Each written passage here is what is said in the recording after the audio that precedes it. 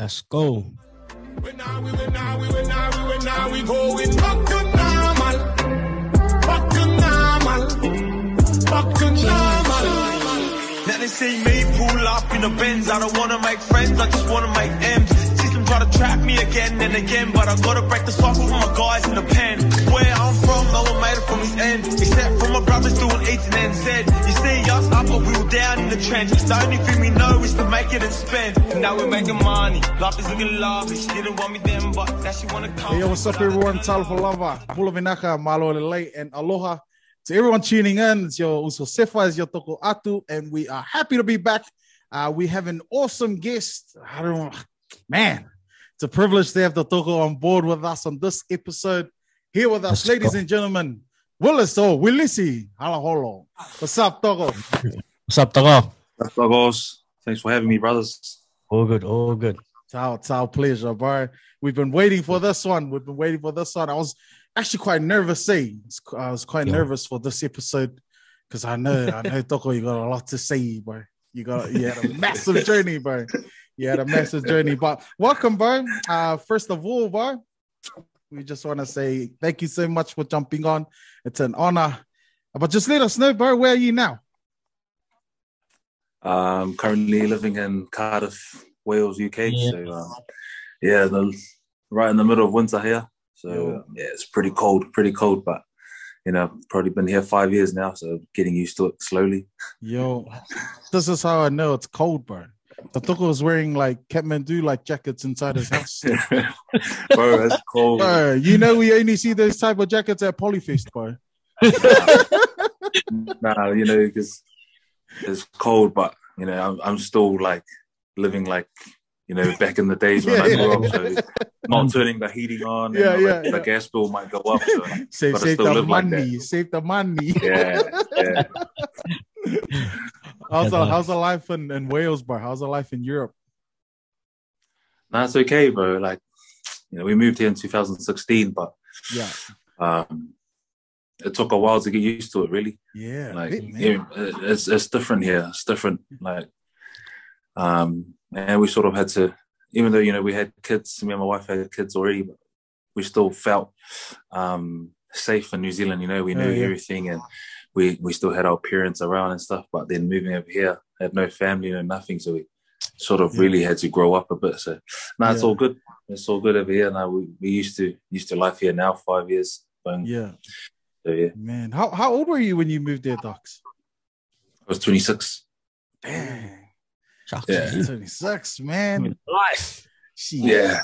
What are some of the stuff you miss about NZ? Like the food? Do you miss the food? I miss the food, eh? Probably just two things: the food. Yeah. Probably pies in the morning. And a feed on a Sunday. Yeah. And just family. That's pretty much it, really. Anything else you can. Yeah. Back at anything else you can sort of replicate it, but. It's the food and just having family around. That's the main thing, really. Man, I know. Back at high school, we used to have combos. One of the things in the mornings, your breakfast is pies and sausage rolls. We do combos. And Mags, did you guys have your go-to bakery or your go-to? I think they were restaurants though. Oh yeah, there are restaurants. Not like us members and go bakery. Nah, those guys do eggs Benny. Eh? Coffee club. Nah, it was there was a there's the wave pools. Oh yeah. At Meg, so there was a little cafe there that they used to get these lasagna bun things. But bro, when I went to Meg's, I hadn't even had any lunch that. Yo, I had 3 younger brothers, so the lunch money and that to them. So, I used to go and some of the boys, one of the boys I was with at the Hurricanes, Yopu Aso. Yeah. I used to just scam off him. Have tos. But let's get into it, bro. Let's get into it. Bro, let's get into it. And thanks for again jumping on, Willis. I really appreciate it. But we're gonna get right into it, bro. And if you can tell us about how was your upbringing. Obviously, you mentioned your 3 younger brothers. How was family? How was that like? And going through school, Obviously going to Mags. Mags is a great rugby school as well. How was that journey like for you, brother? And also just like the upbringing on your end.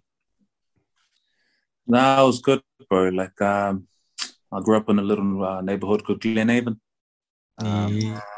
Shinblockhurst Bay there. You know, it was a nice little neighborhood. Just me, my 3 younger brothers, my 1 older sister, my parents. Yeah, it was good, you know, just a typical, you know, Tongan family. Then my parents came over from Tonga and, you know, just grinding it out like, you know, like most of us probably kids see our parents do. Yeah. You know, I played for Suburbs Rugby Club. That's my home club. Spider Life. Yeah, the president right here. The president. I thought it was Marasico. Nah. He's a young kid. What about Ngana Luau? Hey? I thought it was Ngana Luau. Oh, I don't know about that guy, bro. That's the cover club. It's the cover club. I think Langi took over from you, or was that? Langi? Langi was already professional, but he's too professional. Spider Life was created from like just the boys working 9 to 5. And yes, sir. Yeah, that's dope. But yeah, you know, Suburbs was my home club. Yeah, just a normal family. Like, my mum was pretty strict. Like, she really hardly would let us go anywhere. We weren't that type of family to like go places or sleep at your friend's house or sometimes not even at my cousin's house. Because like, I don't know, my mum just wanted to keep us home. Yeah. But my dad was sort of different. Like, he was out and about, you know. Yeah. You know, he took care of what he needed to take care of. You know, had his job, paid his bills and stuff. But you know, he liked to enjoy a BL2 on a Friday after work and stuff like that. So you know, that was our normal life. But one thing that you guys keep saying is I went to Mags, but I started off at Avondale College for 3 years. Yeah. You're a spider, eh? Yeah.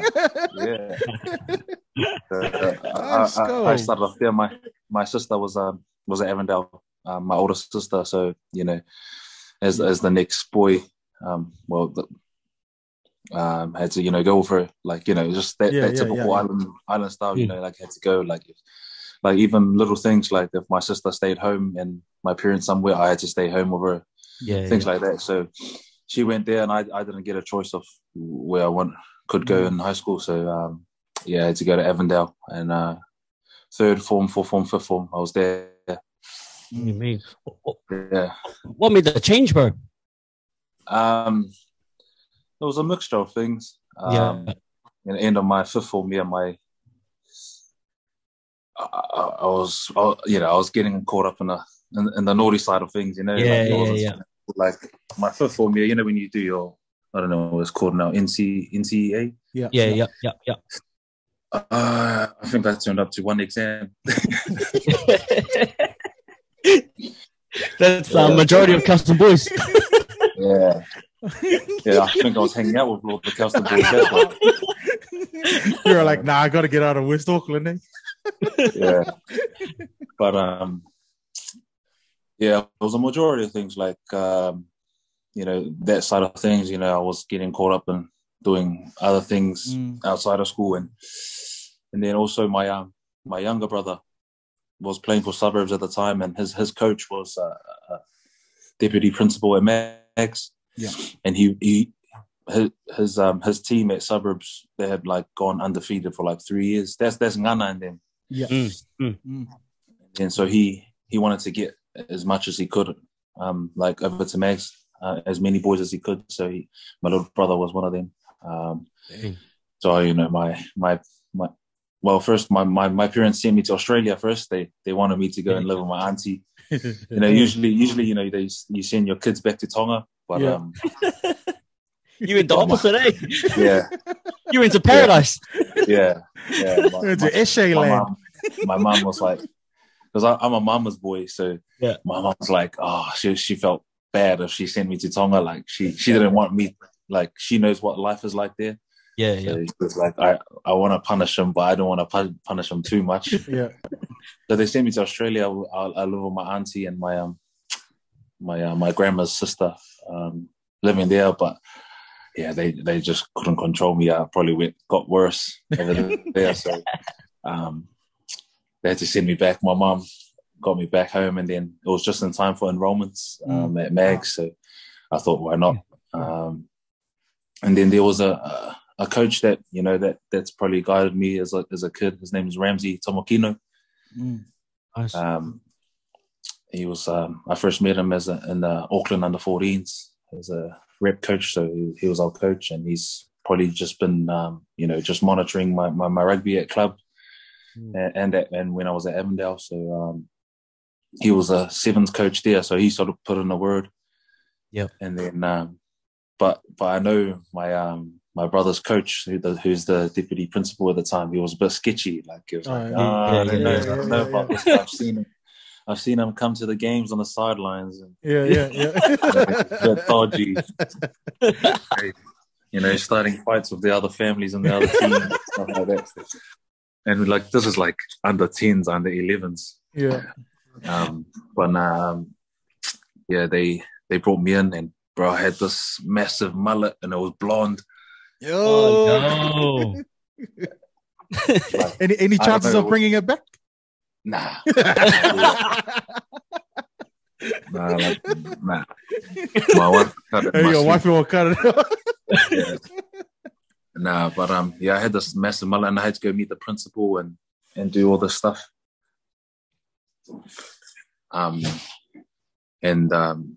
He said, "We'll give you a chance, on the basis your brother's coming to the school, but you gotta cut the hair, shave the beard, and everything." And I was like, I just had this attitude, like I thought I was the man. I was like, nah, and I just walked out. Next minute, turned up Monday, army haircut. My mum was over the weekend was like, "Matt, you're going to this school." Yo. Got the old army haircut, turned up to school, and the rest was history. Yeah, nice, bro. Like growing up, also in obviously you've mentioned your brothers, and I've kind of come across them also through my journey. What was it like with the younger boys at home? Like, did you feel like you had a big expectation on your shoulders, or were you just like, you know what, let's just be boys and, but like, what was that like at home growing up with them? Was it always competitive? I know that the younger two were a bit more younger than you, than you, but like, what was that kind of relationship like at home? We're close, real close, like growing up younger, like real younger, like going up maybe towards 10, 11. It wasn't until like, and these are one of the things I regret. Like, it wasn't until I started going to high school at Avondale, I sort of started losing a relationship, with my younger brother, especially the one under me.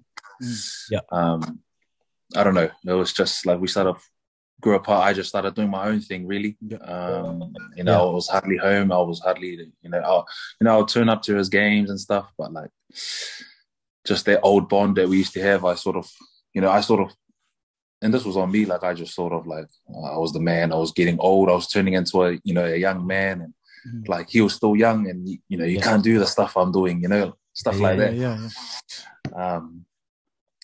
But over the last 10 years or so, like we've gone back to we're both men. We've both got families. Even my two younger brothers, we all got kids. So we're real tight now, like really tight. But there was a period there where like it was all on me. Like, I just sort of drifted off into my own little world. Yeah.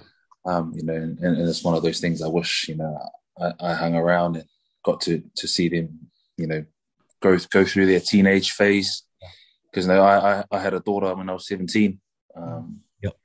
When I was at Mags, I was 7 form, and had a daughter, and then sort of I just disappeared from there for a bit.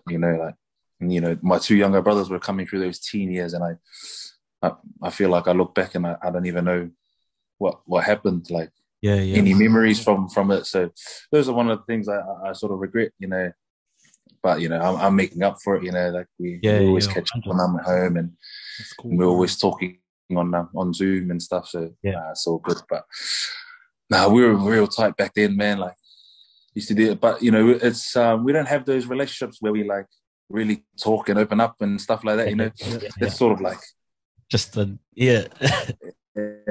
Yeah. Like, yeah. Unless we've had a few beers and then Dogs, I love you, dog. But now, like, it's one of those just real like relationships. It's just like one or two words, and but it's just all in the look and the face and stuff. Yeah, like we sort of get it from my dad. My dad doesn't speak a lot too, so like it would seem to other people that we don't have a relationship with our dad, but we know what it is. It's all love. Yes, sir. Bro. Thanks for sharing on that, bro, and shout out to the Halaholo brothers, man. Ron, Sam, and Dylan as well. Like, I hated seeing those guys on the field, bro. I know they were gonna give me a hard time, but honestly, bro, it's like, you're a machine. But like, was rugby always in your picture, though? Like, was it? Did you always know at a young age, and like, Evan there, and also at Mags, like, yo, bro, I'm gonna this is gonna be my career, or like, did it just fall into place with your journey? Nah. So I think from when I picked up a ball, bro, it was always rugby. From the very beginning, and like probably like up until now, I still think I'm hopeless at everything else. Like I can't do anything. Like I've tried all these other things. I've played these other sports. It's like I just can't find it in me to like to play it or enjoy it. So it's always been rugby. I just feel like I'm just born to play rugby, really. So it's always been that since I picked it up like age of 4 or 5. Yeah, that's mean, bro. You see it now, like with First 15 rugby in New Zealand and even just around the world. Like it's starting to look professional now. With TV games and stuff like that. What was the in your days playing First 15 with Megs? What's the biggest difference you see now with how the game is playing with First 15 these days, high school rugby to when you were playing high school rugby? Like you said, bro, probably how it's televised and how you can get access to it so easily now.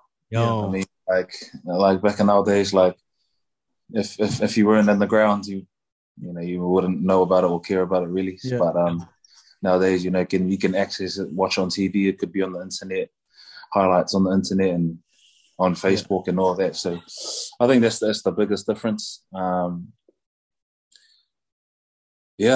me, that's pretty much it. Really, I can't really see because I haven't really caught any of the matches. When other than when I play, like I don't really watch rugby. Like I just try to switch off. Because like I got 4 daughters here. So, I used to come home and watch rugby, and they'll be like, rugby. And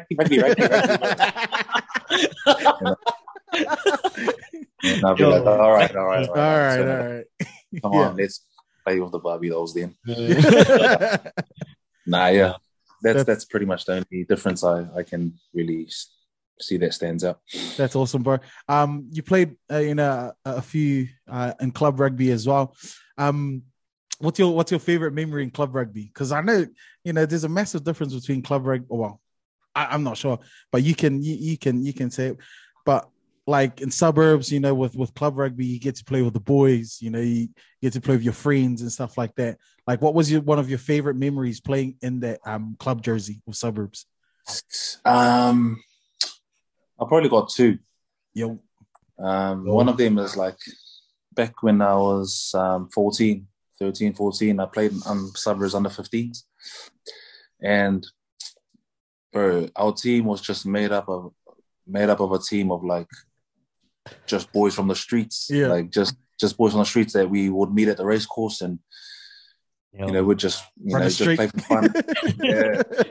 We just played for fun. And then there was this Samoan fella, Pat Stowers, that sort of you know, he was like, why not? No, he just took on the job of coaching the under-15s, and I was gonna sign up anyway. And there was a few other boys, but then there were other boys. They were like, like you could see the talent. They could play some rugby there, but they weren't really interested. And but you could see it. They were just normal boys from the neighborhood in Avondale. And that year we just had fun, man. We had some big boys, and you know, we were winning games, and you know, lots of, like, I always message the boys, and we always talk about the memories. And one of them is like, before games, there was a sort of a ritual that Pat Stowers would do, and we're sitting around like 40 minutes and stretch, just like it would be like those yoga stretches, eh?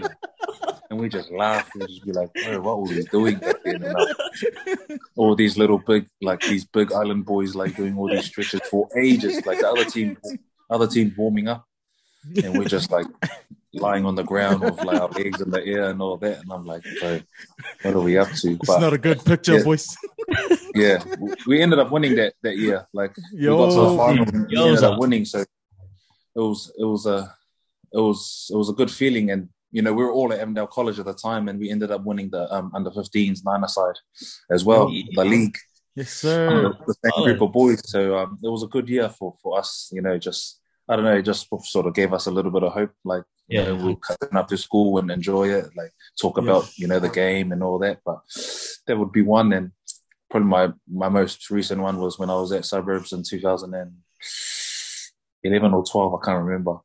But we had to play our arch rivals, Wairarapa. Battle of West Auckland, is it? Yeah, the Battle of the West. And we went down there, and man, there was a big crowd on the far side on that little hill there. They were getting into us, man, and we won.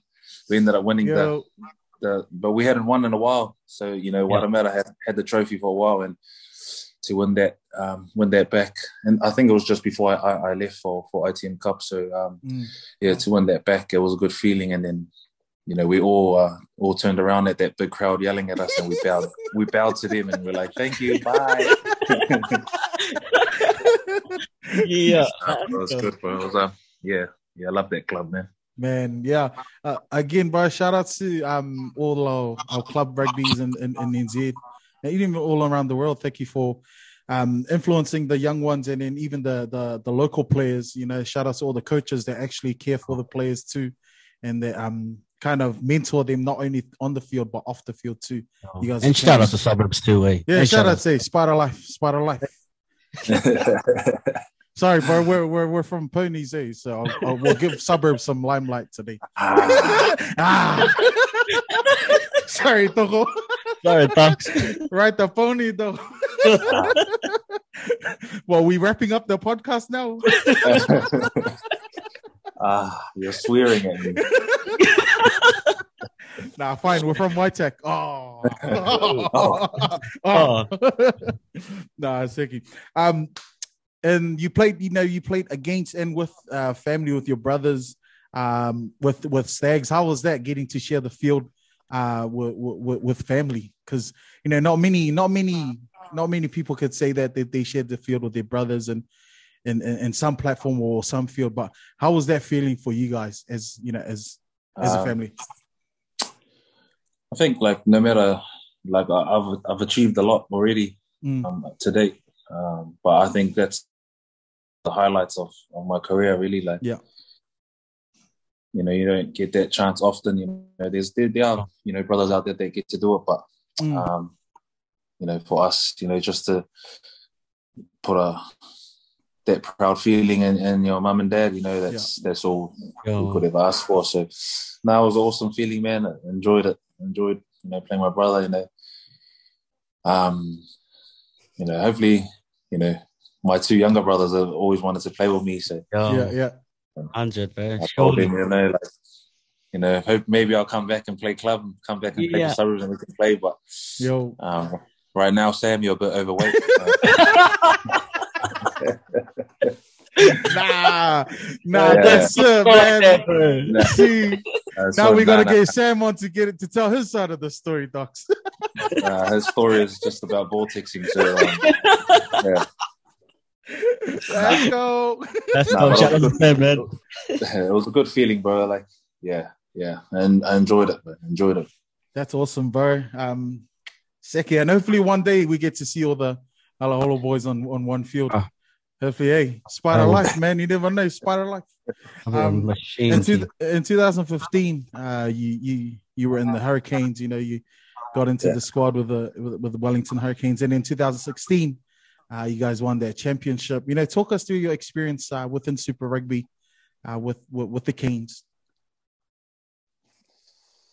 It was a rocky one, bro. It was a rocky one. You know, like, you know, I think probably only the boys that were there in that year, those couple of years, would testify to this. But yeah, it was tough. You know, I think 2015 was where I really learned that, like, talent will only get you so far. You know what I mean? Yeah. Like, you know, playing ITM Cup, playing club rugby, I probably just got away with, you know, my talent just got away with, you know, getting through playing rugby. But as soon as I got to that next level, I realized, you know, I had to put on way more work than I have been. You know, everything, like the training, the recovery, you know, every little thing, the nutrition, I had to step it up. So, yeah, I had just been getting away with it, you know, just getting my talent was just getting me through, you know, through these games at ITM Cup level. But as soon as I got up there,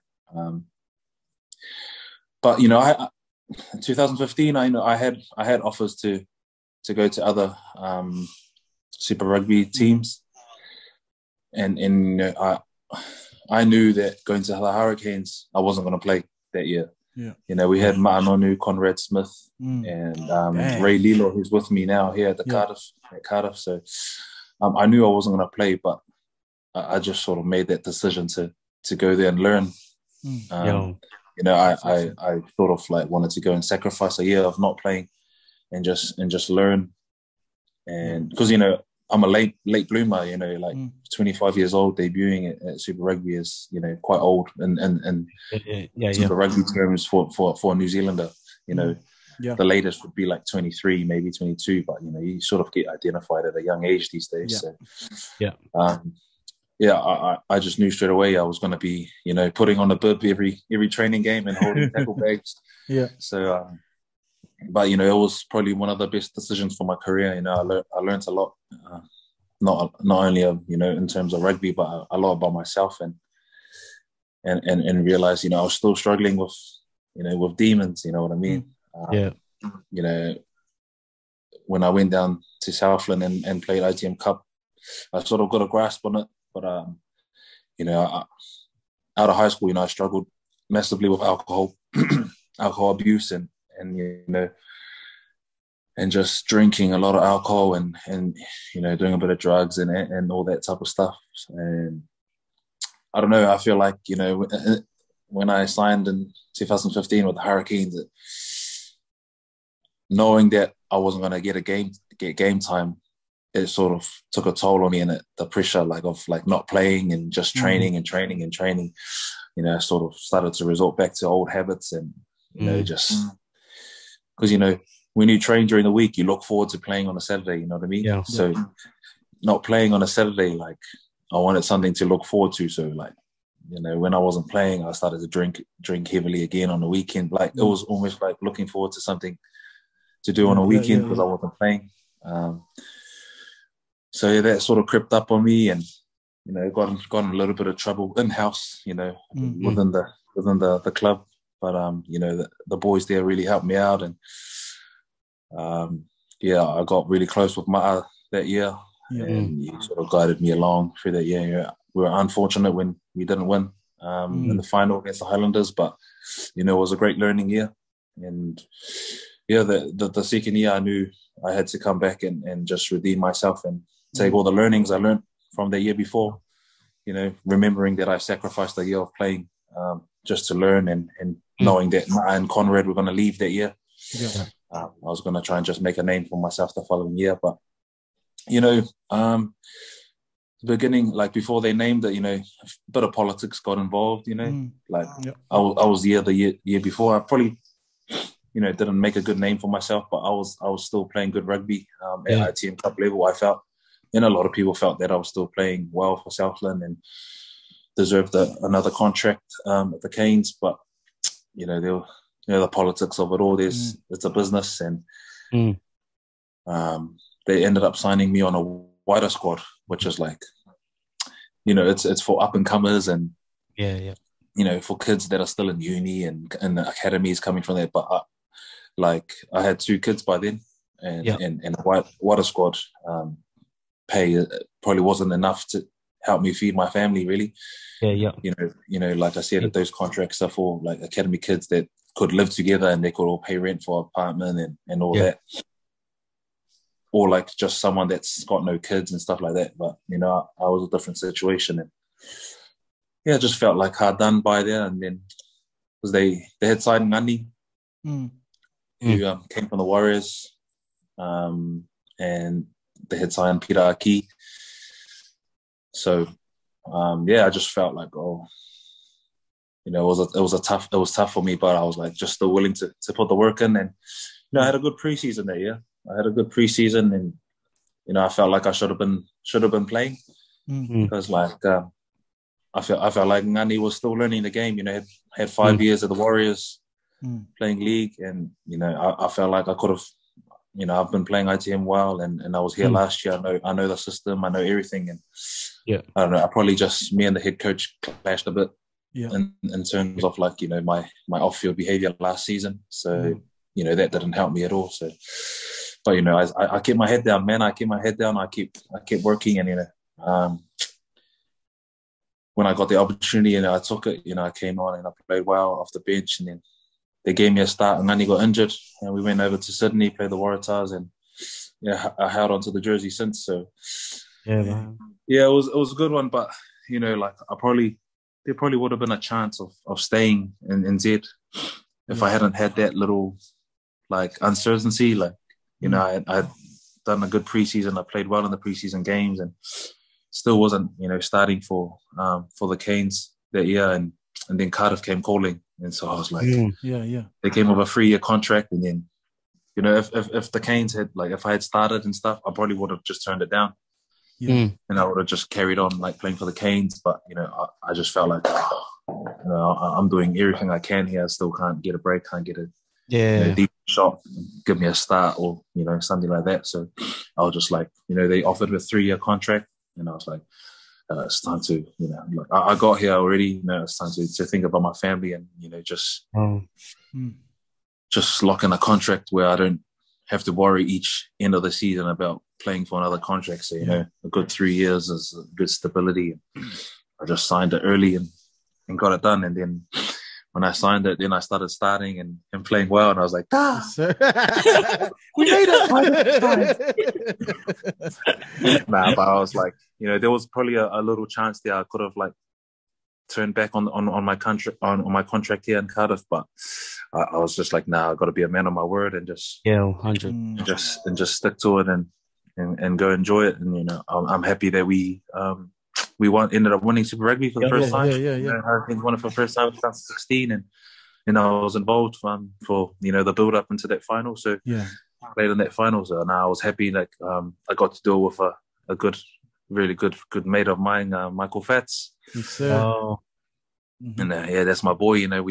He came into Mags for 15 at 5th form, and I was 7th form. So I've like been a big brother to him since.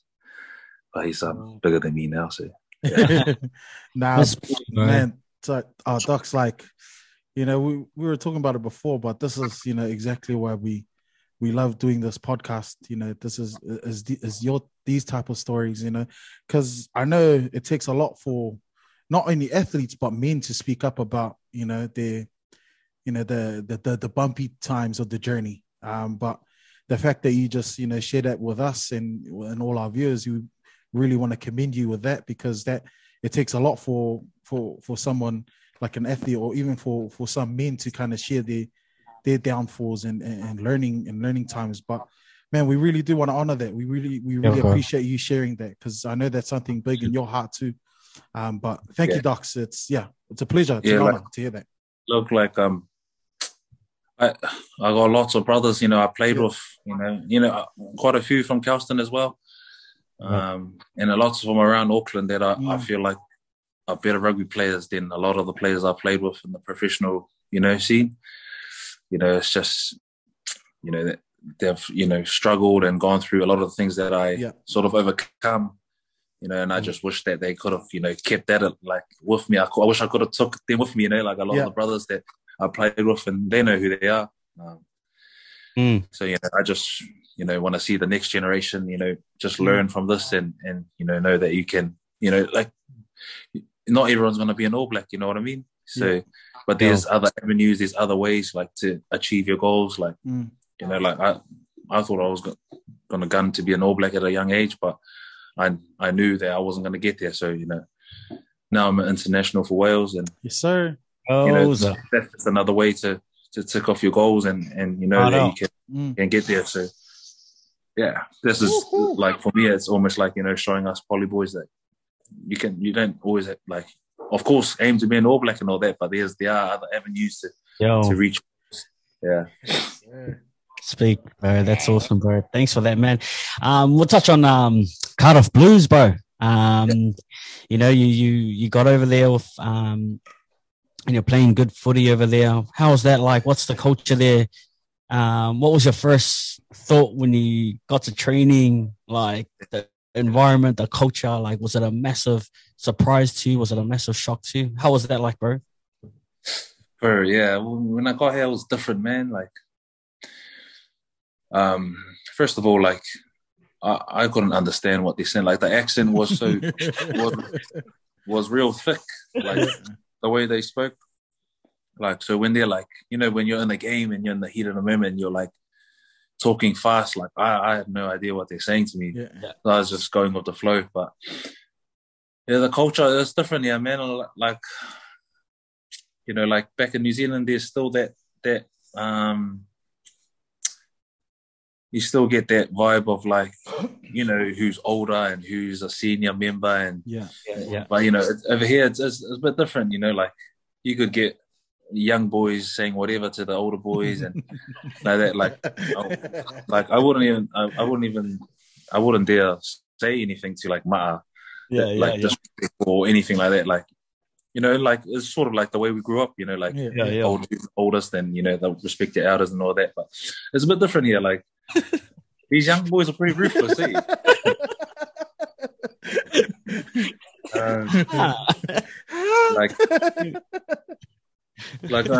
They just want to get caught slipping somewhere. Eh? I'm just like, nah, all good, all good. Yeah, I'll catch you later. Yeah, I'll catch you in town too. Nah, but the culture's different here, but they're a real good bunch of boys. Like, I guess we, like us poly boys or us overseas players, just had to get used to them, and they had to get used to us, really, and the way we are and the way we talk and laugh and all that. But we've been here 5 years. We're pretty much part of the family now, part of the furniture. So, I love it. Yeah. That's awesome, bro. And you had a stint with the European Rugby Challenge Cup champs in 2018. Can you talk us through that, brother? It was good, bro. It was good. Like that year, we went through a lot of crap, man. Like little things. As a team, like we went through a lot of things, but I felt like that made us stronger as a team. Yeah. Even like we had a trip to South Africa that year, and it was a shambles, bro. Like, boys were losing bags, and flights were being delayed for like 2 days, and all that type of stuff. And it was just like, but I felt like it sort of made us a bit closer, and you could tell on the field, and we were winning games, and then we got to the Challenge Cup, and final was in Spain. And that was good, bro. Half time we were down by 20 points. And then we just came out second half, and we were just like all or nothing. So we just threw it all in the bag and ended up winning with the last minute penalty to win the game. Yeah, it was good. It's a good feeling to was nice to get that feeling again. Yo. From Super Rugby. It's like you sort of get addicted to winning. Yeah, I was just gonna say, man, like, what's next? like when my first taste of winning is, like I said, back in under 15s. Yeah, like that Niner side and for suburbs, and then I went to Mags and we won the Auckland champs there. Yeah, and then went to the Canes and then now Challenge Cup. You sort of get addicted to that feeling, really. Like, you just want it. So it was good, bro. It was really good. Jeez, shot bar, congrats on on that championship, man. But man, number 1165. Yeah, that number will ring through your mind for quite a long time now. Your Wales debut, like I know your family and friends and probably the whole of Tonga, bro. And even because even here because I'm here in Hawaii, and even hearing that news that you made the Welsh team, like, man, that must have been a moment. Again, first of all, congratulations on the cap, bro. That's such an awesome feeling to just watch one of our poly brothers break through that. We know that shout out to Falito as well, that kind of paved that sort of road. But you coming from New Zealand, and you said it before. Now that kids in high school see another avenue that is not just the All Blacks, there's other avenues that they can go to, and you're one of the brothers that paved that way. So congrats. But talk us through that, bro. Talk us through that day, putting on the jersey or getting the phone call that you're starting or you're putting on that jersey. It's not the red Tonga jersey, but it's even it's all good. Same red jersey. How was that feeling, Docs? Bro, it was good, man. Like obviously, like I said before, I signed for 3 years, but that was on the basis that I would be eligible for Wales. Yeah.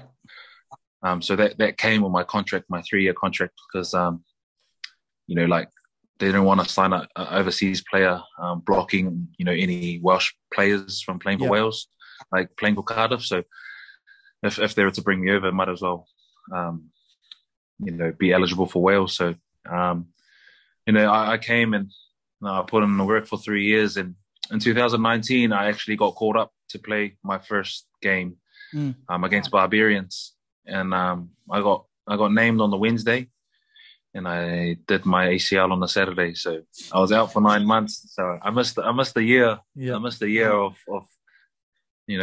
opportunity playing for Wales. I was gutted, bro. That was probably that's my first major injury really in my career, and something I went through mentally was tough because it was in the middle of lockdown too. So it was tough on my wife, having to look after the kids, and I couldn't walk around and looking after me. So it was tough, really tough, but got through it. Just my parents came over and we spent Christmas here, so it was good. But it was good, bro. It was good, man. Like I had just come back from injury and I had only played 2 games, but they had already named their squad. They already named their squad for Six Nations.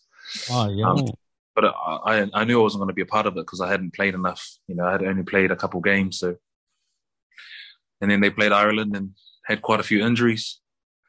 And then I was watching. I was like, "Ooh, might be opportunity." Chances. Yeah, but at the same time, I was like, I hope they don't call me, because I felt like I wasn't match ready, to play that level. I needed another 2-3 games, but I had only played 2 games. So coming from maybe 11 months out, of no rugby, and to only play 2 games, I knew I couldn't step up to international rugby really. And I was like, I can't. I hope they don't call. And then went training that week. It was a Thursday. We're training. I was training for Cardiff, just training, doing backs units, and then coach calls me. He's like, "Get off the field." And I was like, "Oh." I thought I was in trouble. I was trying to think, what did I do? What did I do? I was like, I knew I should have stopped running red lights.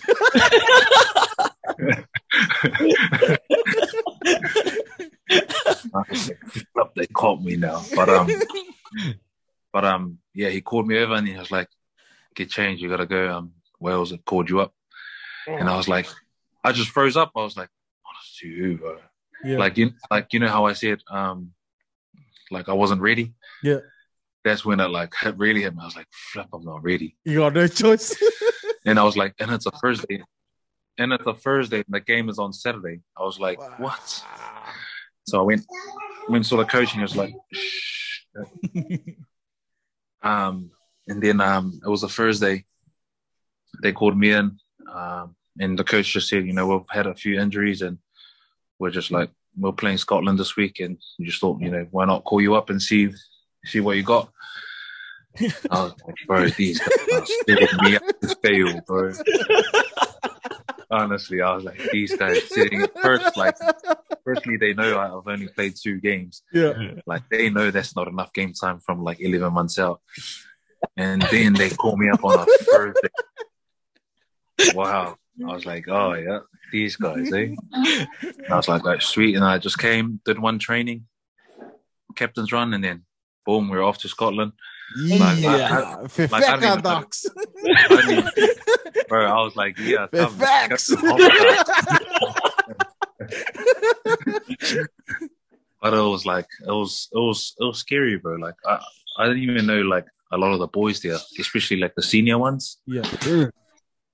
Like, that's all I like, first of all, that's all I really wanted was, like, the respect of the boys. And because there's a lot of talk, like when I made Wales and like am I here for the right reasons and blah blah blah, and like I just wanted to make sure I show the boys first of all, like the boys in the team. I didn't care about any of the noise outside, or even I didn't care about the coaches. Like I just wanted to show the boys I'm going on the field with that day that I'm willing to give them my all with them. Like I'm here, I'm in it just as much as they are. So especially for the senior boys, I wanted to earn their respect, and they've played 100 odd caps for Wales, and that's a lot to them. And I just wanted to show I can play just as much, or like play like I've played that much. So it was scary, bro. Like I got there, it was snowing. Bro. I was like, you could ask for a bit of weather, eh? That was it. I was like, firstly, like on the plane, I'm looking out the window, snowing. Then I'm looking back at my phone and trying to go through the moves. I'm like, these guys are setting me up. They know I've never played in snow before. I was like, bro. And I was like, oh yeah, sweet, we got there, bro. And then I was like, oh, but I've only trained once, so like they won't chuck me on unless it's an emergency. Yeah. Next minute, like 25 minutes into it, the fullback gets concussed. Gee, another setup, bro. Or another setup. I was like, Shana, you're not even concussed. Just stay on. Bro, I was just like, oh. And then like, but they could have put our other back on, who's a 10, and they could have put our 10 at fullback. Nah, they're just setting me up, bro. They were like, oh, we heard you're a bit unfit. Here, have 60 minutes. I was like, oh. Did you go on there as fullback, or were you in the midfield? Nah, I ended up just reshuffle. Our wing went to fullback, and one of our centres went to the wing, and then I went into 12. I went into second 5. So yeah, I think probably wasn't fast enough for the wing. probably with the snow, I wouldn't be able to catch any high balls. So I was happy to go in there. But now it was good, bro. Like when I got on, I just remembered, like like speaking to my mum the night before. Just go out there and smile, have fun. Just plus I felt like it was good. Like there was no expectations. Knowing I've only had one training. Yeah, I was like, oh, what do they expect from me? Like I've only been in once. Like I can't do, everything right. But I was happy as my debut. Came in and just played like me. Like getting the ball wide to our wingers, and I think that's our job as centres, just to create space and put our wingers in space. So, you know, I felt like I done that. You know, we got lucky. You know, we ended up stopping a try that they could have won. So, yeah, bro, I was happy as with that debut, and yeah, haven't looked back since. So, it's been good. Let's go. Mean. Thanks, Toko. And bro, like when you're explaining that, like I was like, wow, what worse can you, like, how bad can it get? Like getting caught up last minute. Just had 2 games, snowy. 25 minutes into the game, but like you said, like I watched that highlight, bro, and you embraced the moment. That was probably what stood out. Like you explaining it, and then like kind of remembering back to that to your debut, like you really embraced it, which was good. And I think it's great for our younger generations coming up. Like when you're put under pressure, and it's like almost like that saying, like pressure makes diamonds, right? You go and embrace it, go and take it with 2 hands, right, and enjoy it. And once you enjoy it, bro, you'll be sweet. But bro, they should make a documentary, bro. Documentary called "The Setup That Went Wrong," Docs.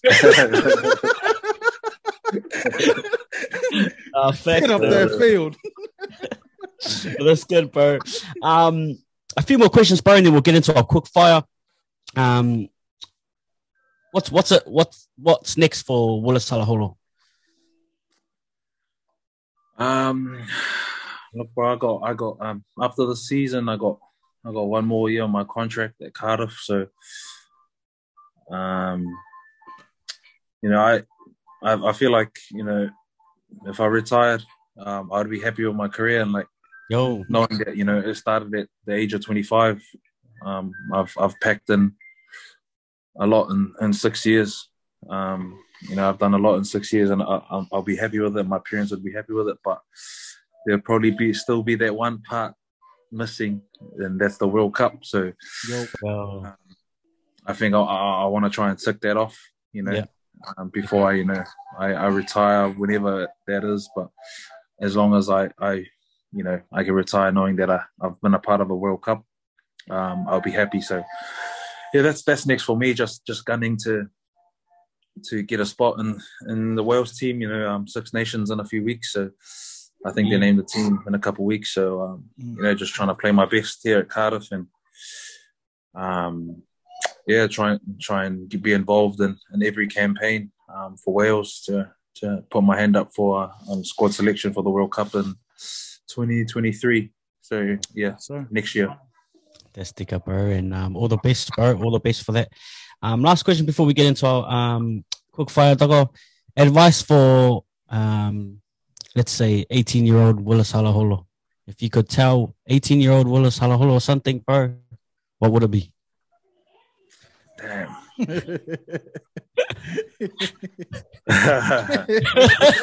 Stop fighting, eh? Yeah, bro, I am gonna bottle that guy. 18-year-old.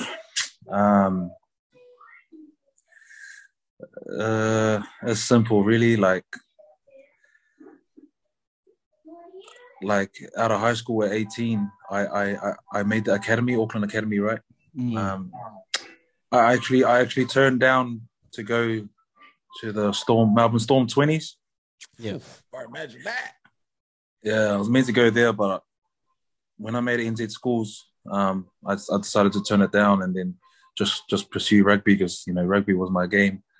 But, you know, when I made academy, I took it for granted today. Like I just didn't realize what I had at the time.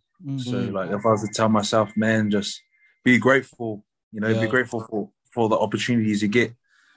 Because like I said, like when I made academy, like they had everything for me, training, everything. They even paid for like my schooling, a course that I could do, and it cost a lot of money. And I hardly turned up, you know, like I was ungrateful, but you know, my priorities were all over the place, you know, having a baby at 17. So that's sort of where I went off the rails. So yeah, I just tell myself to be grateful, listen to mum and dad. Yes, sir. That's the number one. Like, I was always respectful to mum and dad and all that, but you know, I never listened. I just be doing my own thing. And the last one is stay home.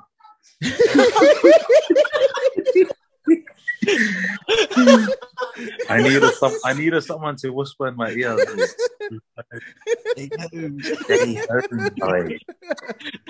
There it is, ladies and gentlemen. Hey, to everyone that's watching this, all our viewers, 3 awesome advice for you. Be grateful. Listen to mum and dad. Stay home. Stay home, docs. Stay home. Appreciate it, docs. So we're gonna move on to our quick fire. We got 5 quick fire questions for you. We shoot this out to all of our guests at the end of our podcast. So here you go. There's the last question that it's been the same through with all our guests. So hopefully we'll see what you have in the last and the 5th one. But your first quick fire question is, in your rugby career, who is your messiest roomie? Messiest roomie? I'll be honest, I'm the messy one. I'm going to throw myself under the bus. Yeah, like, because I've roomed with a lot of boys, but they've all been pretty clean. Like, they clean up my mess. I think it's just, I don't know. I had 3 younger brothers that would clean up for me. I just be like, they clean that. Oh, yeah, fair enough. Fair enough. Oh, we'll switch it. We'll switch it then. Who's one of your favorite roomies?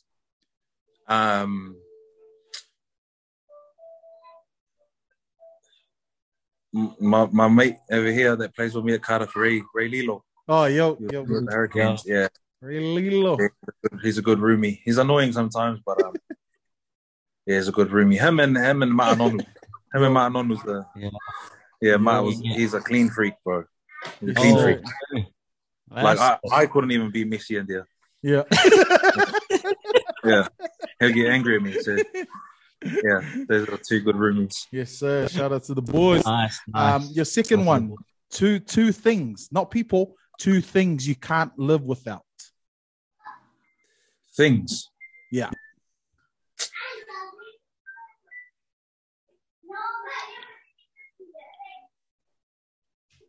I don't know. Tough one, eh? Give me an example of someone else's thing. Now you're the first one who's got this question, but you can say like your phone. Oh. Can you live without your phone? Headphones, music, Netflix, rugby boots.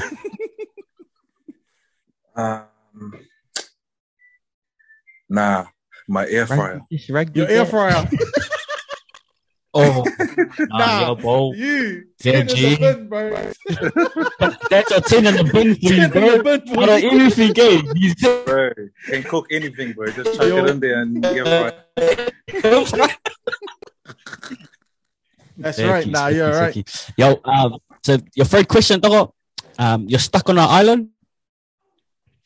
Yeah. And you get to choose one brother that's going to help you survive on that island. Just one. So either Sam, Lona, or Dylan. And why? Why do you choose them? So you're stuck on an island, bro, and you're needing one of them to help you survive. So skills comes into this, bro. Definitely not Sam. Because he doesn't listen. And when you tell him something to do, he takes ages. And he's bots. Not Lona, because there's nothing inside that skull. Probably Noah, probably Dylan. Oh, let's go. Sweet. It's a bit more hands-on. Yeah, good man, good man. Your 4th one, what's your go-to takeaway meal? Takeaway? Yeah, like fast food restaurant. Fast food.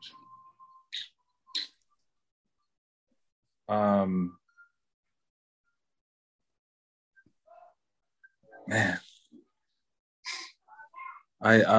can it be from NZ too? Anywhere, docs. Yeah.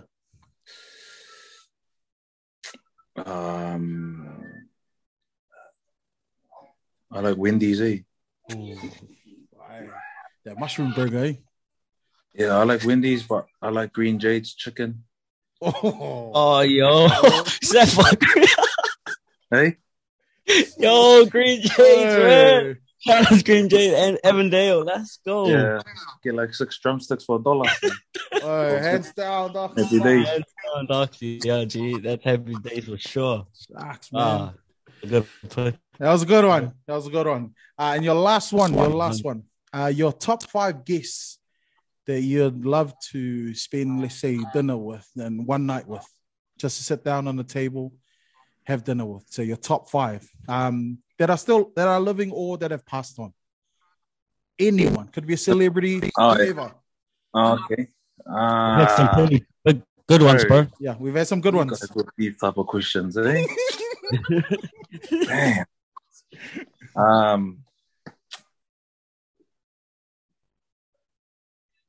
Tupac. You got that. So It's one there. There's another one. I think I want to bring Jonah, eh? Yo. Jonah Lobby. Oh, yeah. I thought it was Yep. Jonah Takaloa, but we'll go Jonah. Jonah Lomu.